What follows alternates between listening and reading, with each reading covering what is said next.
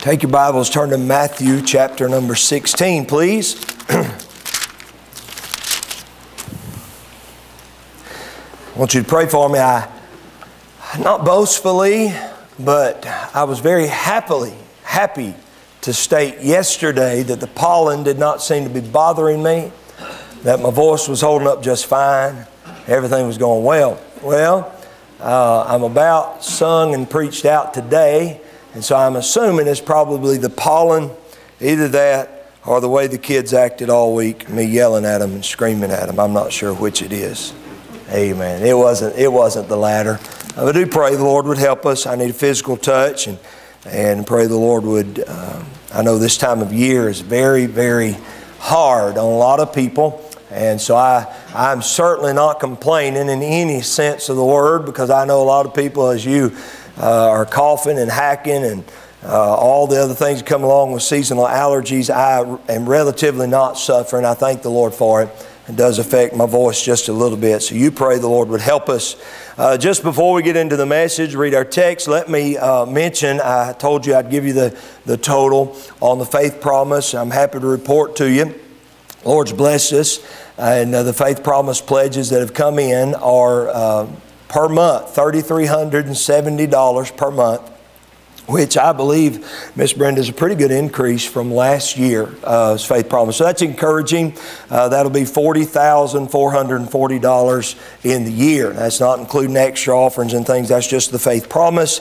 And so I want to thank you for getting involved in Faith Promise Missions Giving. I promise you this, you will not be disappointed. And what the Lord does is, you are faithful to give what the Lord has impressed upon your heart. You give it every month or week or however it is that you stated, and the Lord will bless you.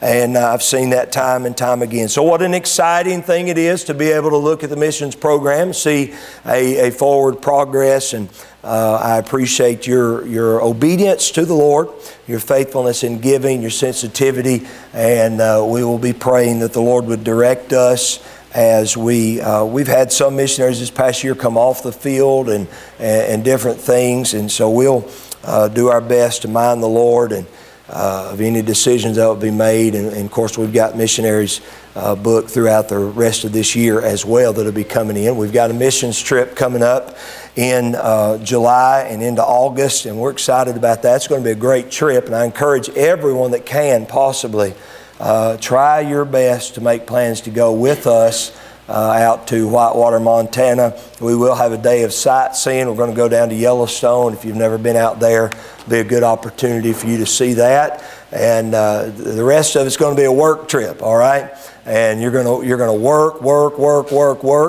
You're going to sightsee one day, and then you're going to ride home, which is work. If you've ever driven across from the west to the east, it's work. So you pray about that. Looking forward to a great summer. Got a lot of things planned. Camps are coming up and all those things. All right, Matthew chapter number 16. If you would, found your place, stand with me. As we read another familiar passage of Scripture, verse number 17 is where we'll begin our reading. Read 3 verses here. We'll be a couple other places in the Bible as we go through this. And as the Lord has directed us to preach on the church tonight. I love the church. And I love all things about the church, and we'll talk a little bit about the church tonight. Matthew 16, verse number 17. And Jesus answered and said unto him, Blessed art thou, Simon Bar-Jonah, for flesh and blood hath not revealed it unto thee, but my Father which is in heaven. And I say also unto thee that thou art Peter, and upon this rock I will build my church, and the gates of hell shall not prevail against it. And I will give unto thee the keys of the kingdom of heaven, and whatsoever thou shalt bind on earth shall be bound in heaven, and whatsoever thou shalt loose on earth shall be loosed in heaven. Heavenly Father, I pray your blessings upon the reading of your word. I pray that you would speak to us, speak through us, Lord, that you'd get glory and honor for yourself. Lord, I pray that you would let us see the church, the importance of the church, the glory of being a part of the church. And Lord, we'll bless you and thank you for all you do. Help us now. Guard my lips, I pray in Jesus' name. Amen and amen. Thank you. You can be seated. Let's go back as we read verse number 18. The Bible said, And I say also unto thee that thou art Peter, and upon this rock I build my church. What rock is that speaking of? Now, many have erroneously conceived that that is speaking of Peter, and that the Lord was saying that the church would be built upon Peter. That is a popular thought in Roman Catholicism. They have promoted Peter as the first pope, and that papal line comes down through him, and that is not what Scripture is teaching at all. In fact, if you miss this, you miss the entire foundation of the church and the entire foundation of who we are and what we believe. The foundation that God is speaking of here is found in verse number 16. Let's start in verse 15. And he said unto them, But whom say ye, Jesus is speaking, but whom say ye that I am? Simon Peter answered and said, Thou art the Christ, the Son of the living God. That is the rock, that truth that Jesus is the Son of the living God. He is the Christ. That is the rock, the very foundation that the church would be built upon. Can I tell you that is the foundation that the church has been built upon? It is Christ the rock, the chief cornerstone. All things in regards to the church tie back to Jesus Christ as our cornerstone, as our foundation. We never deviate from the Lord Jesus Christ. Anytime the church leaves Christ and goes toward man, you're leaving your foundation. I will say this, there's a lot of counterlevers in the church, it seems like. In building, if you know what a counterlever is, it simply is exactly what it says. You build a portion of something in the building, and then you allow it to extend beyond the building. So you may have a room on the second floor that is what is called counterlevered. In other words, the majority of the room would be inside the foundation of the house, but then there would be a section that reaches outside and it spans outside of the foundation. Said all that to say this, if that room goes too far, that room will fall off of the house and cause great damage. Why? Because it extends over the foundation. Can I tell you what's happening in a lot of churches today? They're building a lot of ministries that started somewhere back in the church on the foundation, but they counterlevered out. They said, well, we're going to be anchored here, but we're going to reach out past the foundation. We're going to reach out past Christ a little bit. We're going to leave a little bit of that behind, and then in so doing, they continue to build and continue to build and continue to build until it has caused great harm to the church because they got way too far out over the foundation. Amen. Never leave the foundation. That's Jesus Christ. And so we see that in the church. We see it happening in the church. I want to say as I start off this message that I love the church. I loved the church before I was saved. I've loved the church every moment since I was saved. I grew up a church boy. I grew up in the house of God. My entire life has always revolved around church. I've never known anything but church. I've never known a part of my life when I did not get up on Sunday morning and go to church. I do not say that boastfully. I do say that very humbly. I do say that very honored to have had that life. I'm not complaining about the life that I've had. I bless the Lord that has never in my entire life been a question of what we would do on Sunday morning. It was the Lord's day. There was no question about it. We got up and we went to the house of the Lord. I'm glad to say that on Sundays when we're out of town and on vacation, we still got up and we went to the house of God. Amen. That's how I found out there were nuts out there. Amen. You don't believe that? Go on vacation and visit a local church. You're going to find out there's some nuts out there. And we got in some dudes. I remember one time as a young boy, we went on vacation. I believe we were in Florida somewhere, and we decided we were going to get up, and we looked in the phone book, and we found a Baptist church that was close by, and we got there, and we pulled up good and early like we're normally there early, and we got there good and early, thought we might meet some people and fellowship a little bit before church started, and we saw somebody get out of the car, and we said, well, what about that? This is a multicultural church. Then we saw somebody else get out of the car, and somebody else get out of the car, and somebody else get out of the car, and we found out it was not a multicultural church. It was just a different cultural church. Amen. In fact, as we sat in the parking lot, we realized we were the only, and please understand, I'm not being racist. I'm telling you a story, so don't say it's what it ain't. We just looked around and realized we were the only white people at the church. Ain't nothing wrong with that. I mean, I praise the Lord for it. I've told you one of my lifelong goals is to pastor 1,000 people with a black choir. Amen. I'm still pressing toward it. We're building the choir. We're working on their tans, but we're building them right now. Amen. Building the choir. Brother Richard, a couple of years ago, we did that one song at the Christmas cantata that had that, it had just that feel to it. And I thought, ooh, Lord, He's answering my prayer. Oh, yes. But anyway, I get back into the message now. I just simply saying this, when you're out like that, you get into some circumstances you wouldn't normally get into. And what a blessing it is to stretch out a little bit in the things of God. And so all of that to say this one simple thing, we didn't miss church on Sundays. Amen. It looks like I could have just said we didn't miss church on Sundays. Now, I know that would have cut out 5 minutes of the message, but nonetheless, we always went to church. I don't know what it is not to be in church, and I thank the Lord for that.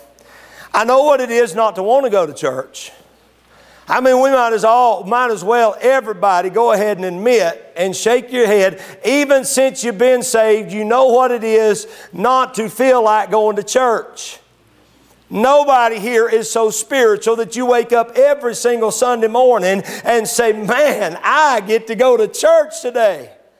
There's just sometimes you get up and you don't feel good. In fact, sometimes we have gotten up and we've sat on the bed trying to convince ourselves we didn't feel good. Trying to debate if we felt bad enough to stay home. Come on and help me, somebody's had that argument. Trying to decide if that little thing in your stomach was simply because you ate too late the night before, or maybe you were coming down with something and you sat there on the edge of the bed, and many times you may have convinced yourself, I may be coming down with something, I better stay home so I don't get anybody else sick. Help me now. I'm just simply saying that's what we do from time to time because we're flesh. But can I say there is something down in the depths of my soul that on Sunday morning, on Sunday night, on Wednesday night, even when my flesh says I don't feel like it, when my flesh says I don't need to, when my flesh says take the day off, there's something down in my spirit that says, hey, we're going to the house of God because that's where we go when the church is having church. Amen. I love the church. I love the church. I love everything about the church. I love the singing in the church. I love singing. I love good singing. We've got good singing. I love the singing of the church. A lot of times when I come in the Sunday morning service, the choir has already started or the congregation singing has already started. If we prayed maybe a little bit longer than we do normally, and I can come out of my office and before I even get to the fellowship hall door, I can hear the singing. Man, something swells up in the depths of my soul that says, hallelujah, I'm going to church. We walk in the doors and they're singing the good songs of Zion, or maybe we start up here and I'm standing over here in front of my little seat here and people begin to sing and I look around and say, praise the Lord, man, we are in church. I'm telling you, I love the church. I love the singing of the church. I love the preaching of the church. Last Tuesday, we were able to be in a service all day, 3 different services in one day. And we heard, I guess, 6 different messages that day. And what a blessing it was. Every time they announced the preacher that was coming, whether I knew him or not, I said, praise the Lord, there's a man of God getting in the pulpit. He's going to open up the Bible and he's going to preach the Word of God to me. And there is an opportunity here for me to hear from heaven. And 6 times in one day, I had the opportunity to hear from a man of God take the Word of God and speak to the people of God. What a blessing it is to hear the preaching down at the church. I love the preaching of the church. I love the people of the church. Oh, I love you. I love every one of you. Amen. I love you and you love me and we love each other. Amen. You may get aggravated with me, but you love me. Praise the Lord. That's good because I get aggravated with you and I love you. So the feeling's mutual. We love each other. We care about each other. I love the people of the church. I love the people of the church, not only here in this local assembly, I love the people of the churches that we get to go in and out of. What a precious family this is, the family of blood-bought believers that are scattered around the world. No matter where it's been, no matter what churches I've been in, there's a blessing of being able to shake a brother's hand and tell him you love him in the Lord and that it's a pleasure to meet him. You get to worship together. I'm telling you, if you know of a better people than the church, tell me, I've got to meet them. Because this group of people that make up the church, this group of people called Christians, this group of people called believers, in my book, Brother Ken, are the greatest group of people I ever met in my life. I mean, I love them. I got Christians from up north that I love. Amen. Say amen, Brother Hugh. Amen. I'm teasing. It's not a northern thing or a southern thing or a western thing or an eastern thing. It's not an American thing. It's a Lord Jesus thing. It's the blood-bought believers. I love the people of the church. The church is not an organization as many have taught and many have claimed. The church is an organism. It's a living, breathing organism. And when we look at the church, we look at it differently because of that very thing. You see, an organization, you can organize and everything will flow correctly. But a church cannot be organized to flow. It must have a life source to flow. You take all the organization in the world and put it into the church without the life, and all you have is a form of worship and an empty service. But you take someone that maybe does not have the greatest organizational skills. Amen. You take somebody that may not be the most organized person and you put them in a group of people where there is life and that thing comes alive and it flourishes and the people are blessed and helped and worship takes place. I just love the church. That's what I'm trying to say. I love the church. Let me mention a couple things about the church tonight and we'll be done. Go with me to Ephesians chapter number 5. Let me preach for just a minute on what the church is. Ephesians chapter number 5. What is the church exactly? Many things could be said here. Ephesians chapter 5 teaches us something about the church. It teaches us that the church is a body. Something we need to remember as the body of Christ. As a whole, we are the body of Christ. And as a local assembly, the local assembly operates also as a body. And we'll mention that in just a moment. The Bible said in verse number 21 of Ephesians 5, submitting yourselves one to another in the fear of God. Wives, submit yourselves unto your own husbands as unto the Lord. For the husband is the head of the wife. Listen, even as Christ is the head of the church, and He is the Savior of what? The body. We find that the church is a body. And many things are mentioned throughout Scripture that describe the church as a body. We're told that the church is made up of many members, just as our physical bodies are made up of many members. You have feet, you have legs, you have hands, you have arms, you have fingers, you have a neck, you have all these different things, and it all makes up your body. We refer to our head as a head, but we can also refer to it as a part of the body because it's not separate from the body. It is a part of the body. And you ought to rejoice over that because the Bible said Christ is our church, or Christ is the head of the church. Christ is the head of the body. So that means He is not separate from the body. He is a part of the body. Therefore, we get to be a part of what Christ is a part of. He's the head of the body. The head is the life of the body. You say, no, preacher, that is the heart. The heart is the life of the body. Well, tell me, have you ever had your heart underwater? When your heart was underwater, were you still living okay? Amen. I've had my heart underwater several times and I lived just fine. But you get my head underwater, there's going to be problems if I don't come up. Somebody say amen. So my heart, although there's a life-giving substance, the blood, and I'm not taking away from the blood, that life flows from the blood, but you take the head away and the body dies. Why? Because it is your head that tells your body to do everything that it does. The heart is what is called an involuntary muscle. It beats, it beats, it beats, it beats, it beats, it beats. You can cut the head off and for a little while the blood will continue to beat. The heart will continue to pound because it's an involuntary muscle. But you take it away for very long, and it's not going to continue to live. So we see the head is the life of the body. It's the life source. It's what tells us what to do. It's what keeps us going. You don't have a head. You don't have a body. And we simply say that to point out this fact. You take Christ away, and I've already preached about it being the foundation. You take Christ away, and we don't have anything to stand on any longer. We cannot live. You say, oh, we have love, and as long as we have love, we're okay. Let me tell you why you have love. You have love because Christ is love. God is love. That's the only reason you have love, is because of who Christ is and because you know Jesus Christ is your Savior. You take Christ away and you will not live as the church. We cannot make it without our head. The head is the life of the body. Secondly, the head is the leader of the body. We're given the description or given the command of how the home is supposed to operate. Wives, submit yourselves unto your own husbands as unto the Lord, for the husband is the head of the wife, even as Christ is the head of the church. Sometimes people get so offensive about that passage of Scripture, they can't get the gravity of that passage of Scripture.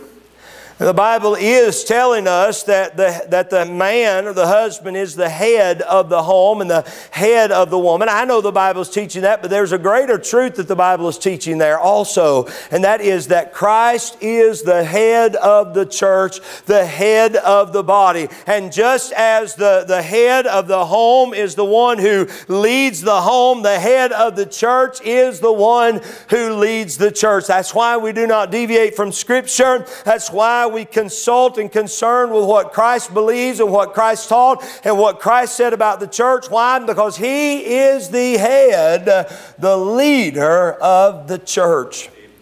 We know that God's given us pastors, and as pastors, the head of the local assembly and the leader of the local assembly, but yet, as far as the church is concerned, Christ is the head of the church. This is the Lord's church. It's the Lord's work. He is the head. He simply has bestowed upon me the privilege of being an under-shepherd, if you will, of leading a local assembly. But we're a part of Christ. He's the head. Amen.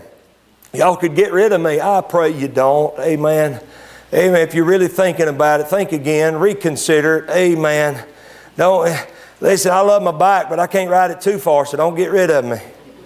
Amen. By the way, I do love it. Thank you again for that. Y'all get them. We'll go riding together sometime. I'm coming after you, Brother Kenny. I'm coming after you. Yeah, last time we talked about that mountain bike, and I said, are you going to run off and leave me? He said, yeah. I mean, at least he was honest. I'm coming at you. Amen. I'm pretty sure after I ride for about 3 more weeks and loosen all the bolts on his bicycle, I can beat him.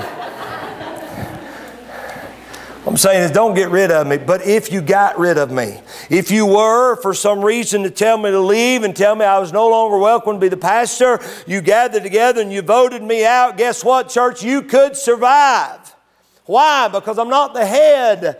I'm just under the head. I'm the leader of the local assembly. We know that, but Christ is the head. And as long as Christ is living, as long as Christ is on the throne, the church is going to be okay. I bless the Lord for that. So the head is the life of the body. The head is the leader of the body. But the head is the lover of the body. Amen. You don't believe that your head loves your body? Think about how quickly your head gets your body out of harm's way. Amen. You don't really think about it. You don't understand what all goes on in your mind when suddenly you realize harm is coming to you. And your head just naturally tells you, you need to move from where you are, because if you stay where you are going to be harmed. And so you don't even think you're out of the way. Why? Your head loves you. Your head does not want you to be harmed. If your head does intend for you to be harmed, you have a head problem. And that's real. I'm not saying it's not real. There's people facing that kind of thing all around. I understand that. I'm not belittling, but I will tell you it is a mental problem for someone to desire to hurt their own body. Because it is natural for the head to love the body. the other day, trying to think of what I was doing, Brother Philip. I was doing something, had a big piece of wood, and it slipped out of my hands. You know, I don't remember telling my feet to move, but you should have seen the dance that I danced when that thing slipped out of my hands. I don't remember saying, okay, feet, you need to move now, because if you don't, great harm is going to come to you. I don't remember any of that. I mean, it slipped out of my hands. I said, whoa, whoa, whoa. Natural. Why? My head loves my body. Y'all getting that? Amen. Why does the church do what the church does from time to time? Some people would look at it and says it doesn't make sense. Some people would look at it and say, I don't understand the direction they're going, but we've got a head that loves the body. And sometimes the head tells the body to do things to keep the body out of harm's way, because the head is a lover of the body. Can you imagine Christ loves the church? Christ loves us. He loves the body. So what is the church? It's a body. Secondly, what does the church need? Turn with me to Hebrews chapter number 12. I love this passage of Scripture. Hebrews chapter number 12. What's the church need? We saw what the church is. Now let's look at what the church needs. The Bible said in Hebrews 12, verse number 1, wherefore seeing we also are compassed about with so great a cloud of witnesses, let us lay aside every weight and the sin which does so easily beset us, and let us run with patience the race that is set before us, looking unto Jesus, the author and finisher of our faith, who for the joy that was set before Him endured the cross, despising the shame, and is set down at the right hand of the throne of God. 5 things here that the church needs. Mentioned in these 2 verses. Number 1, it needs inspiration. The church needs some inspiration, and the Bible said we have that inspiration. Wherefore, seeing we also are compassed about with so great a cloud of witnesses. I'm not going to take time to do it, but if you go back and read through Hebrews chapter number 11, you have a great cloud of witnesses that are mentioned, of faithful men and women who served God, lived for God, laid down their lives for the cause of Christ. And God, taking us into Hebrews chapter number 12, says, look back to chapter number 11 and realize the grandstand of heaven is watching you. They're looking down on you. They're the witnesses. They've already been here. They've already run the race. They've already conquered the foe. They've already been victorious, and they're looking to you now. And if that doesn't inspire you, I remember when I was in school, I came up, started playing football in the 9th grade, and I was playing football with some seniors, and there were some seniors there. Man, I didn't look up to them spiritually, didn't look up to them in any kind of a moral way, but man, when it came to football, they were the cream of the crop. And I looked at some of those guys, and I remember Bulldog and Shane Balcom. They were in your grade, so they were seniors when I was a freshman. Bulldog was, I don't know, he probably weighed 300 and something pounds. Solid rock. I mean, he was massive, Brother Ken. I'm talking about massive. He had no neck. His shoulders went directly to his ears. He was a stump. I mean, he was just huge. He could bench press the school. He ran out of weight, so he just got under the school and bench pressed it. I mean, he was massive. And I remember as a freshman just starting to play football, and I would watch him play football, and I would watch him on that line, and I would watch these guys line up in front of him, Brother Philip, and I would watch them go, ooh, as they lined up in front of him. I would watch them get down. You know, some guys, when they're excited about playing football, and they don't care who's a kid, man, they get down to that stage, they're like, whoo, I would watch these guys walk up. They're scared to death. I thought, oh man, that's what I want. I want to get on that field, and I want them to be scared of me. I mean, by the time I'm done, I want them to say, Bulldog, who? That was my thinking. Shane Balcom, we wrestled some together. And I remember as a freshman wrestling with Shane, I would get out on the mat, and I couldn't hardly wrestle for shaking. Scared to death of him. He'd turn me into every which way. He did moves on me that I'm pretty sure are illegal in most high schools. He turned me in knots. I could have been a pretzel. Amen. I mean, it was bad. Brother Ken, I would think I was pretty strong. I'd get to wrestling some of these other guys and think I'm getting about where I need to be. I'd step in that little circle with Shane, and he would turn me in a knot so fast and then tie me and then go get a sip of water and wait for me to beg him to come untie me. I mean, it's bad. It's bad. And I remember one day when I was a junior, I got on the football field, Brother Philip, and we'd done our pregame warm-up and everything. We'd run through the banner. We're standing over on the sideline. I felt a hand come over my shoulder. An arm come over. He said, "Biddy, just want you to know I'm rooting for you tonight. Go out there and whoop somebody." And I looked, and it was the eyes of Bulldog. Bulldog on the sideline rooting me on. You know what I did? I showed Bulldog what a bull mastiff looked like. Amen. I said, "Bulldog, you're an English bulldog. I'm a bull mastiff, just so you know." I mean, there was something about that, Brother Richard. It did something inside me. Why? Because I knew if I got out there and failed, someone I looked to, someone I admired, was watching me fail. So it did something in me that said, I don't want to fail. I remember a similar experience in wrestling. I remember one day we were in a tournament, and I was getting ready to go into the finals of that tournament. I'd come through, wrestled all day. I was going into the final match. It was for the championship. It was me or the other guy. One of us was going to be gold and the other was going to be silver, and I never have much like silver. I remember Shane walked up to me, shook my hand. He said, "Biddy, you got this, man." He said, "You got this." He said, "Never did tell you this," but he said, "I was always worried about wrestling you." Whatever. Worried about wrestling me. Brother Scott, it did something for me. I went out on that mat and I won. I did win. But I didn't win. I won. I took the gold medal in 23 seconds.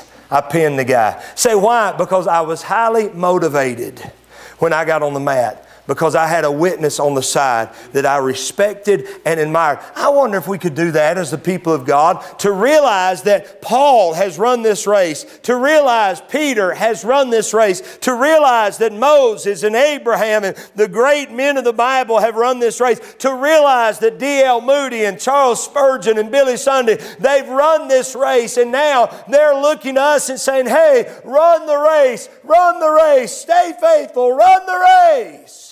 We've got inspiration. The church needs inspiration. Secondly, the church needs elimination. Seeing we're compassed about with a great cloud of witnesses, let us lay aside every weight and the sin which does so easily beset us. Be real good once we get inspired to unload some things. I mean, we really, from time to time, need to unload some things. There are things we carry as Christians that Christ never intended for us to carry. There are weights that we carry that were never intended for us to carry. There are sins that bother us that never intended to bother us. And God said, get rid of those things. Laying aside every weight and the sin with us so easily beset us. That's elimination. Third thing we need operation. The Bible said, "And the sin which does so easily beset us, and let us run." Let us run. There's no substitution for running. Amen. There's no substitution for going. There's no substitution for doing. That's what the church needs. We need operation. Once we've been inspired to run the race, once we've eliminated the weights that would hinder us from running the race, what is left to do but to run the race? They've already pulled the trigger on the little gun. The race has already started. If you're not running now, you're behind. We need operation. We need to run. Not only do we need operation, we need determination. The Bible said, "Let us run with patience the race that is set before us." Patience. Now I know we don't pray for patience. You've heard that before, haven't you? Don't pray for patience because the process of getting it is awful hard. I have found you really don't have to pray for patience. Lord's going to give it to you anyway. Amen. He's going to put you in positions and places to build your patience, whether you ask for it or not, because He loves you too much not to. Did you get that? He loves you too much to not to. As a child begins to grow, Ashton's going to find this out. Daniel and Kendra, y'all found this out with Corbin. You're going to find it out with Kinley. Others are finding this out. That child, as it begins to stand up on its own and begins to want to walk, but it's scared. As a parent, you look at that child and you realize that child wants to get from here to here. And it looks to you, it says,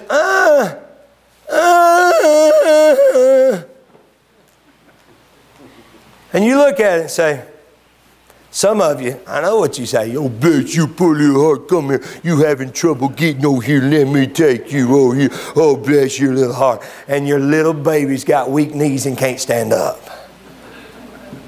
But those who are wise love their children too much to do it for them. So what they do, they get down over here and say, come on. You want it? Come get it. Come on over here. Come on, get it.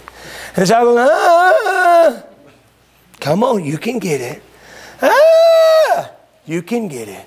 And you see the child begin to try. Whether it's crawling or whether it's walking, you see them begin to try. And you see them fall. And you see them fail. And you see them stumble. And you see them cry. But you love them too much to do it for them. Because you know there's only one way for them to get the strength to do it on their own, and that is for them to do it. They didn't ask you to. They asked you to do the exact opposite. But you love them too much. You ever realize God loves you too much to listen to you whine from time to time? You see what you want and you know what you want and you believe it to be the will of God, but you don't think you're strong enough to get there. You don't think you have the faith enough to do it. So all you do is get in your prayer closet. You go,